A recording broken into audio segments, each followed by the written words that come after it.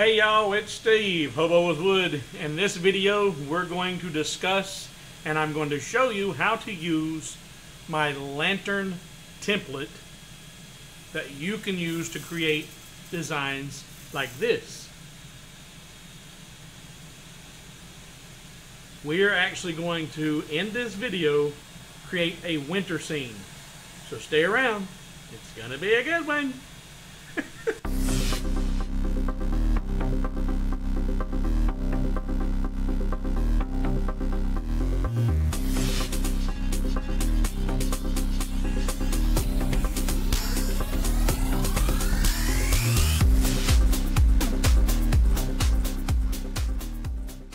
So if you guys caught part 1 and part 2 of fixing files in Lightburn, I was asked to help one of the viewers with a file that they had that they were having some difficulty with trying to accomplish certain tasks.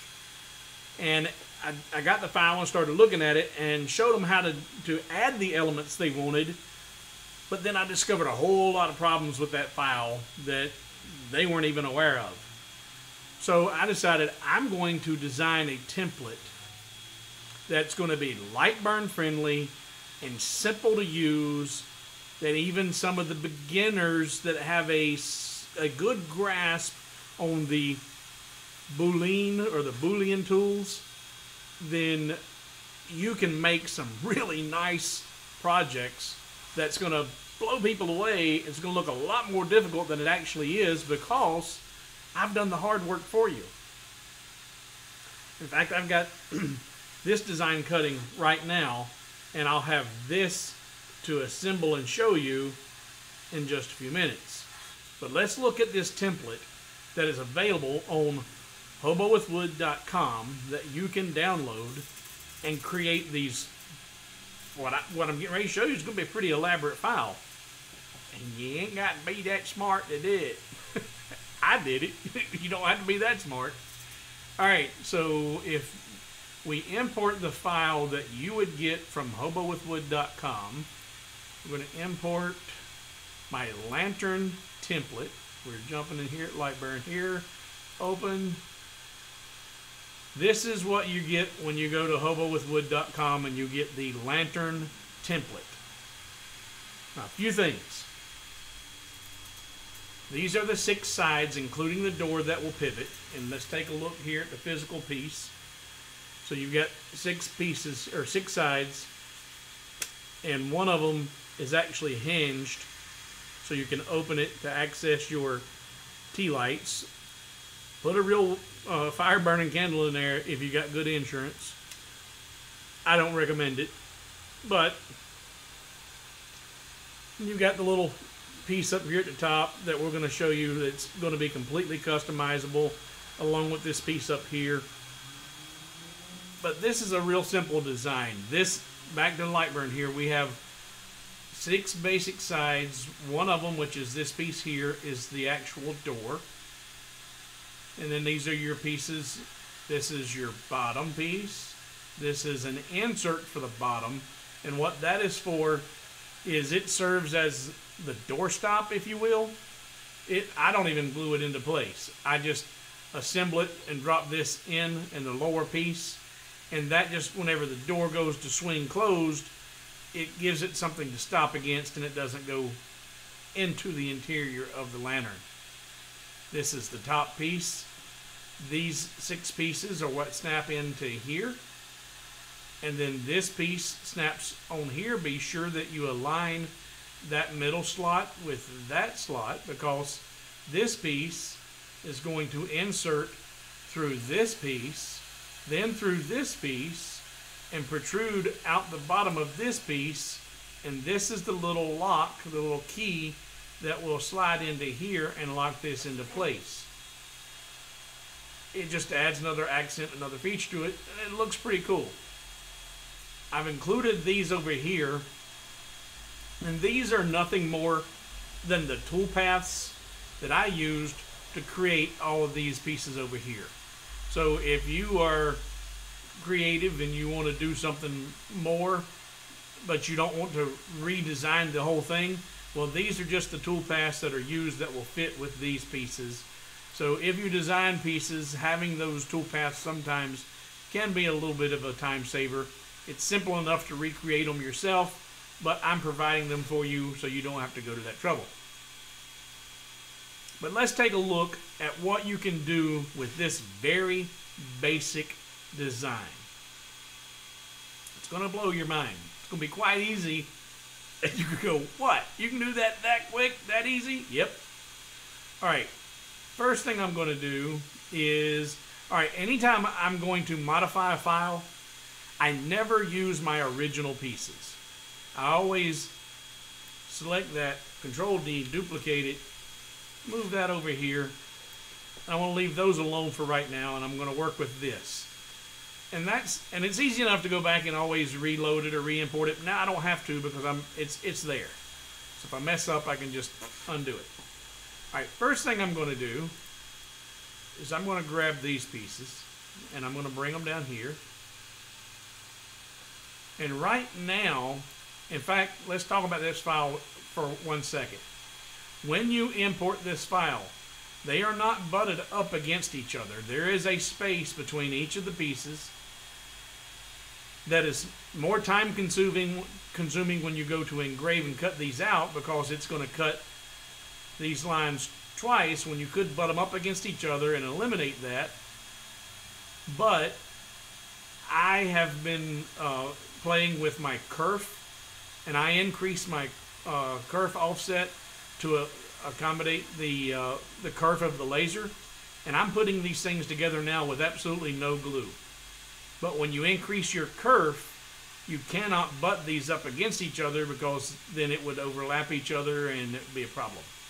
So they're not butted up against each other now in any place in the design.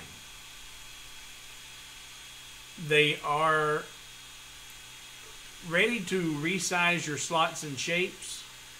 If we go to that tool and you look at resize slots and selection, right now everything's grouped, or a lot of groups, so you'd have to ungroup everything and then grab it all again, and then you go into resize slots, and now it's ready to do your slot depth.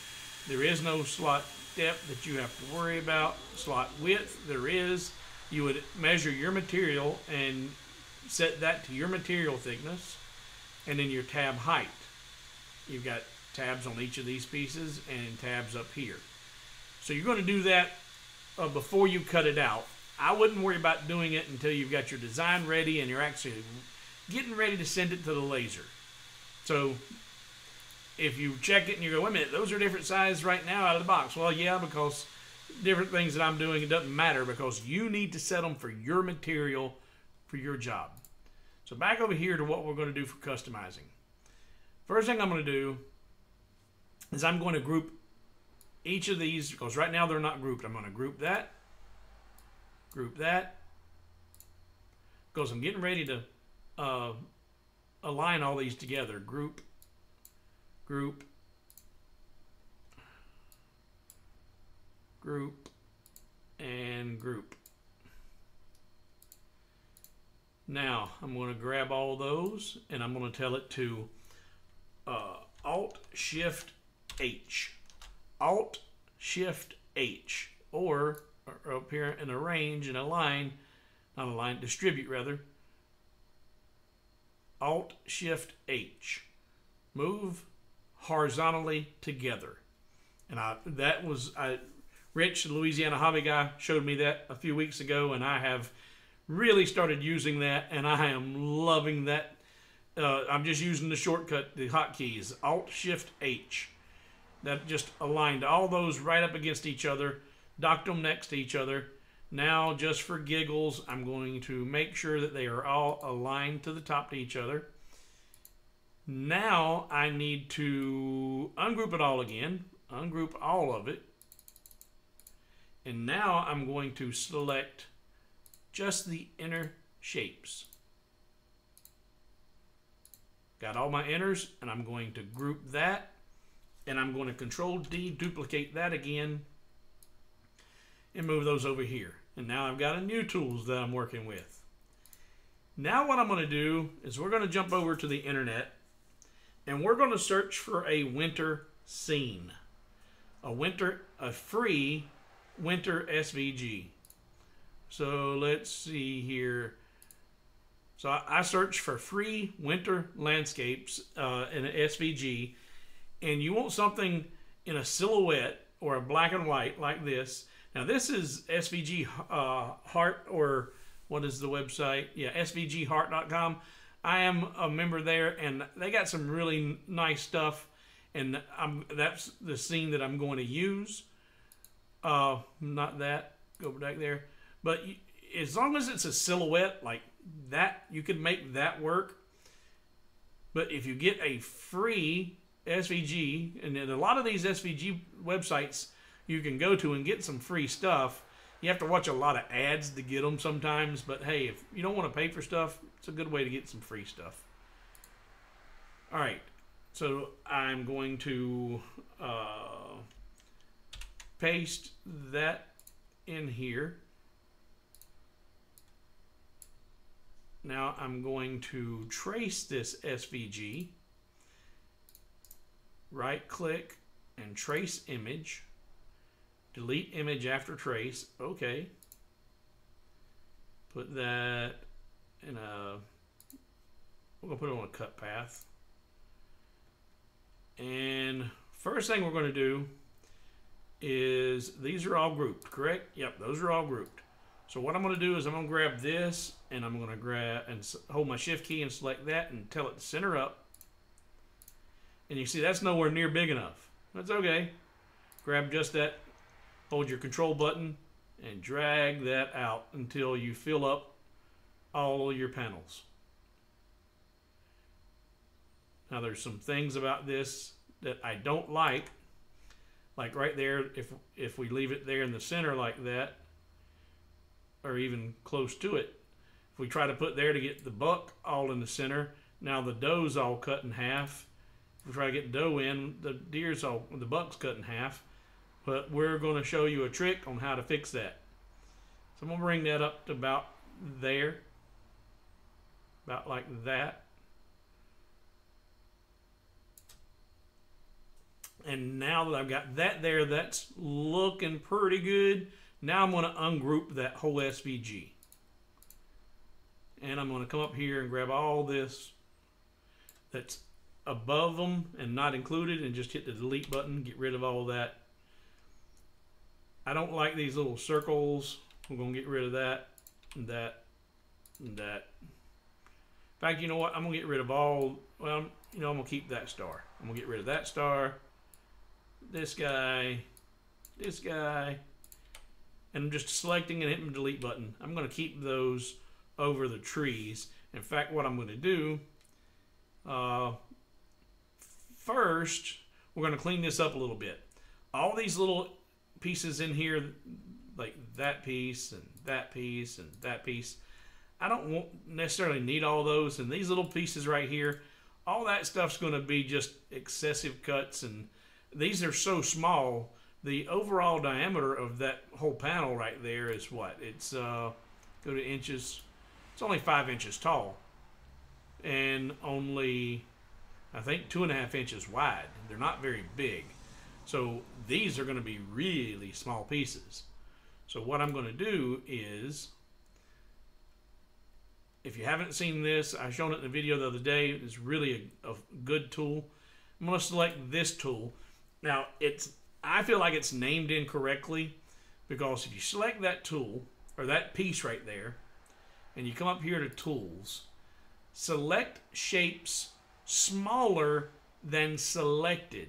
Now, to me, that says I want to pick everything that's smaller than this one. But when you select that, it actually selects it too. So it should be select this shape and anything smaller than that shape. But if you look, all of these other ones, they're selected. So now all you have to do is hit the, actually, you know what? I don't want to get, well, you know what? I can get, in fact, I'll even get rid of this one too. Hold my shift key, and while I'm holding the shift key, select that, include that. Start to say, I wouldn't cut that out, but if I'm going to cut this one out, might as well just cut that one out. All right, now that I've got all those selected, just hit the delete button. And now they're all gone. That cleans up a whole lot of stuff that's unnecessary. And see, the buck still looks good without those in there, and it just won't be any excessive burns or cuts in there. Now, what are we going to do about the deers? The deer being so close to one another and the way that they're being cut in half there. Well, I want to show you a trick. First thing I'm going to do is I'm going to select all of my panels, and I'm going to put them on a toolpath for right now. And then I'm going to select everything, hold my control button, and deselect the toolpath, and then group all this together. So now all of that is grouped. Actually, I don't need to do that. I don't need to group it. I'm going to ungroup that. That was a mistake. So again, select everything, hold my shift button, and deselect that toolpath, or my control button, and deselect. Control and deselect. Now the only thing that's selected is that red cut layer. Everything is ungrouped, so if I go into node editing, it's going to show me all the nodes on everything. And what I'm going to do is I'm going to zoom in here tight where they're close to each other. And I'm going to hold my shift button, and I'm going to continue to hold my shift button until I'm through selecting nodes. And I'm just getting all the nodes to the right of the buck. And now I can just come up here and select all those nodes. And now that I've got everything, every node to the right of the buck is selected, I can just use my arrow key to create some space between my deer. And now I'm going to go back to the select tool, and everything's still selected. And I'm going to move that over. I still need a little more space. In fact, what I'm going to do is I'm going to put the buck where I want him. I want the buck to be kind of centered right there. Should have done that to begin with. I want the buck right there. Now go back into node editing. Still everything is ungrouped. But this will be easier this time since I've already created some space. Holding my shift key, come down, grab all those. And now I can just grab everything. And now I can just move that doe over until she's where I want her. And that looks pretty good, right about there. Okay?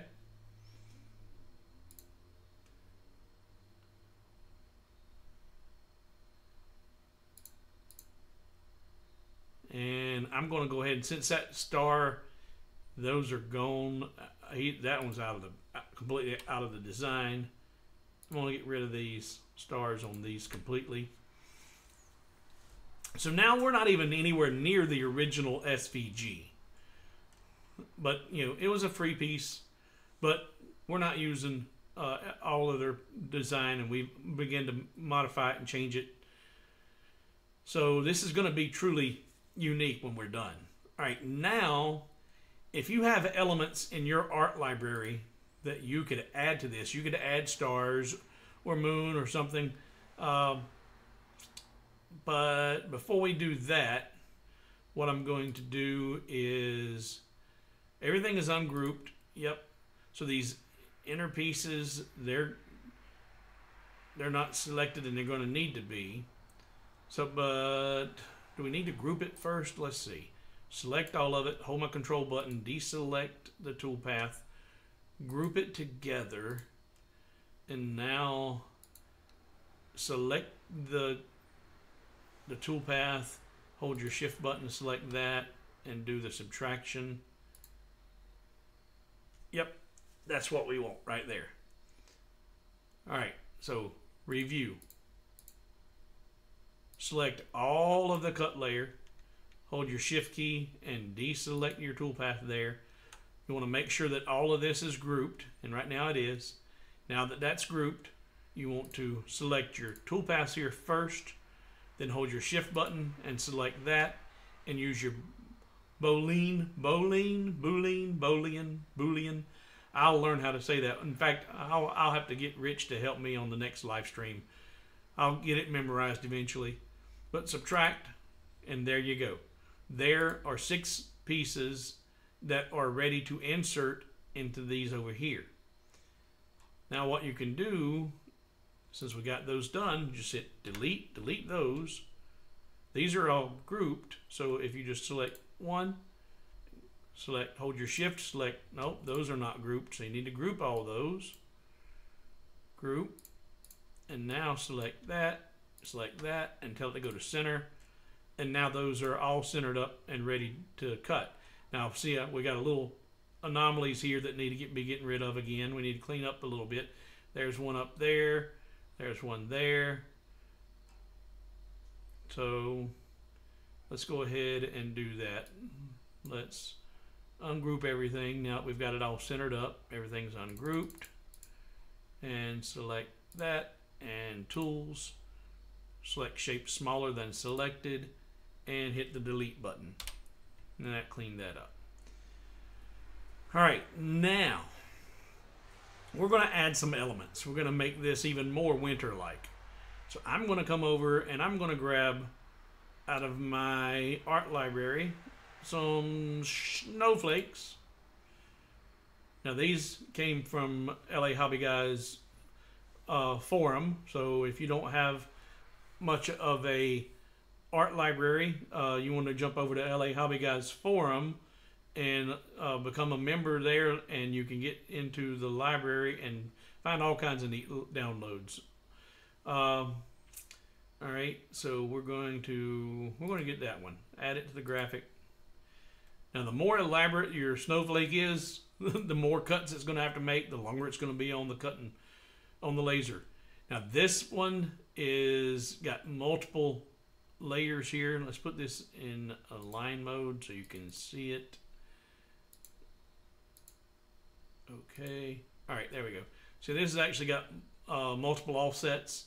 So this is going to have to be edited. So I'm going to ungroup it, and I'm going to grab the innermost piece and delete that. Grab these inner pieces and delete them.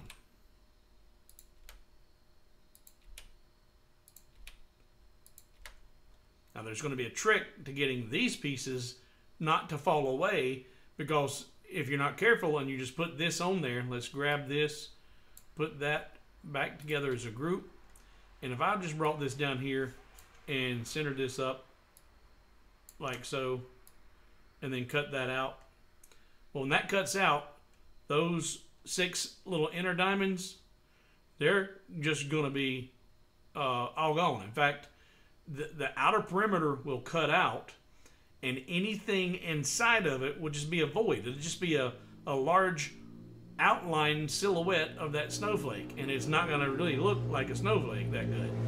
So there's another step that we got to do to make this look good. So if everything's grouped, nope, that's ungrouped. All right, good. So I can take this, hold my shift key, select that, and tell it to center, and there we go. Now that that's centered, I can stretch that out, and I'm going to bring it until she's, and I'm going to go ahead and put this one up higher a little bit. I'm going to put her like that so that it's overlapping both sides and the top. Now I can take and select this piece. And what you have to think about when you're trying to do this, if you look at what's selected there, that is one solid piece, okay?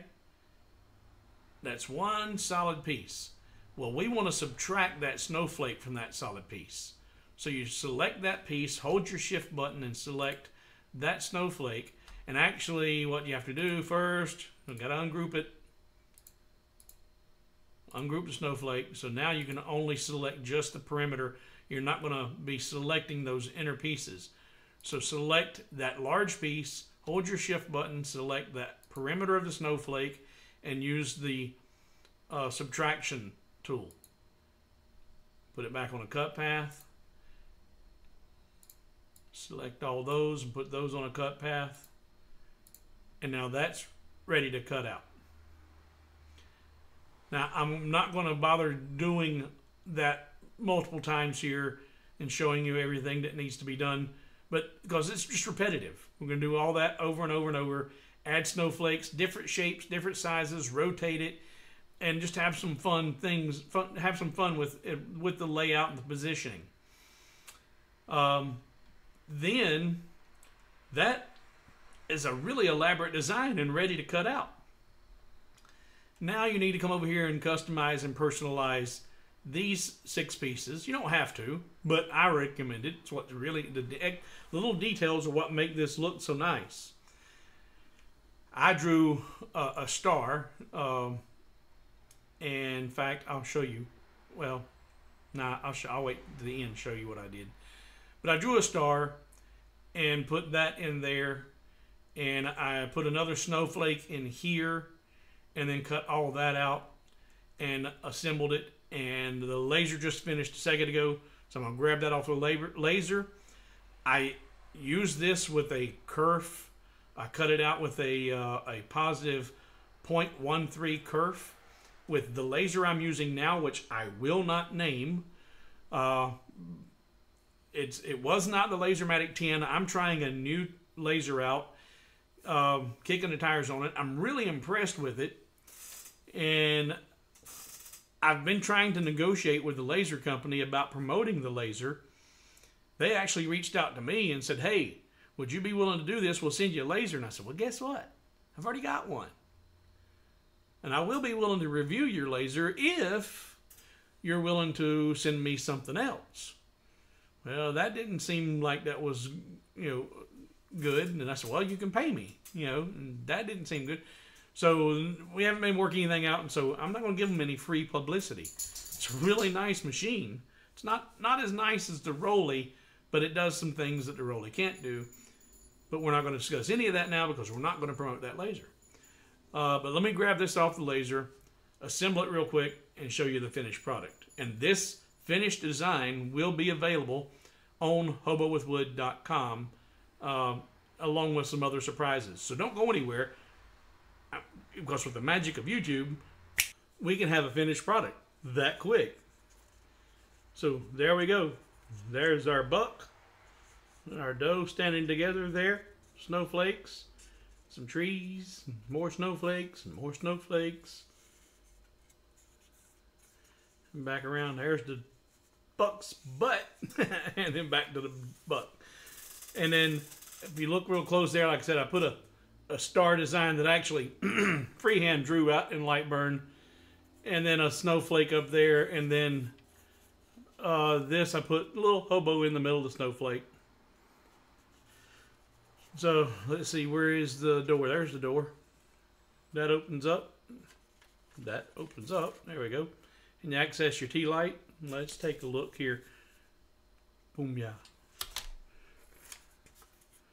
I don't know how well that shows up here on camera, but that's pretty neat.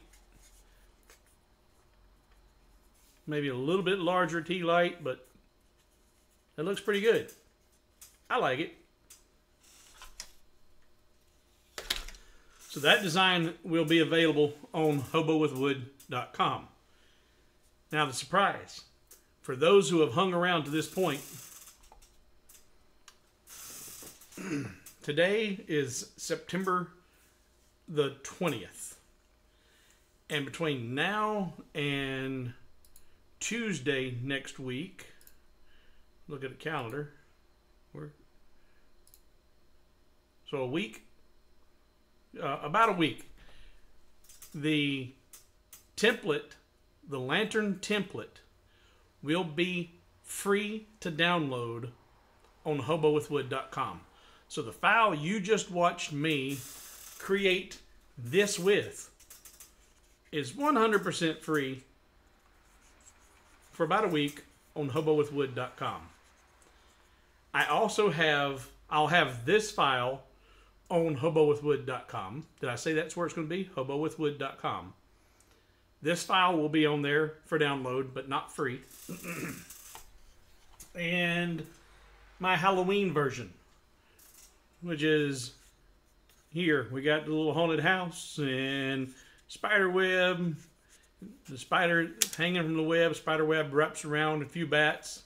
The bats are getting closer. The ghost, or the hands coming up from the grave there. A little ghost coming up from the graveyard. A lot of things going on. And then there's your door. Swings open. Happy Halloween. You can put your tea light in there. And on this one, I've got some bats in the spider web up in the top there. Spiders spun a web and the bats flew into them. They've gotten stuck. And we've got the cat and the crescent moon on the top. So this file is available on hobowithwood.com. This file is available on hobowithwood.com. And for the next approximate week, the template will be free. So for those who have hung around, you are going to be privileged I say it's privileged because I'm impressed with this file. It's a really good file. It's free. Those guys who watched a few minutes of this and checked out, well, they missed out. So thank you for watching. Thank you for your support. A huge thank you to my patrons. The last series that I did on fixing the files in Lightburn, files that you purchased elsewhere, man, I did this 2-part series. Must have been pretty well received because those garnered me quite a few patrons. And I am so thankful for the new patrons. Welcome aboard. And guess what, guys? The patrons have had this lantern template now for several days prior to you even knowing about it. Patrons have early access to files. They have early access to more free files. So consider becoming a patron at patreon.com/hobowithwood. And if you just aren't able to help me out on a monthly subscription, consider doing a super thanks down below. Or if you don't even want to do that, if you would like to help contribute to this channel without spending one extra dime, use this link right here anytime you need to go to Amazon and purchase anything. You're going to go buy you some new dog treats. You're going to go buy you some ink cartridges. You use this link, hobowithwood.com/Amazon. It's going to take you to the same Amazon. All it does is lets Amazon know that you've gone there because I asked you to. And they're going to give me a little commission off of anything you buy. And it won't cost you a penny extra. It's just going to help me and help this channel. So put that in your bookmarks. Save that. hobowithwood.com/Amazon. And anytime you need to purchase anything, you'll be contributing to this channel. And your support is greatly appreciated. So until the next video, I'm Steve, Hobo with Wood, and I'm out.